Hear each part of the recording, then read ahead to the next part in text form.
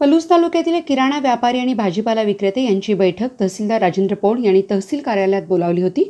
या बैठकीत त्यांनी जीवनावश्यक वस्तूंची उपलब्धता किती आहे, किराणा व्यापाऱ्यांना सांगलीतून होलसेल व्यापारी मालाचा पुरवठा करतात का याची माहिती घेतली।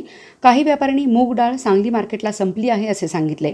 तहसीलदार राजेंद्र पौळ म्हणाले, मालाची उपलब्धता करून देण्यास मदत करण्यात येईल।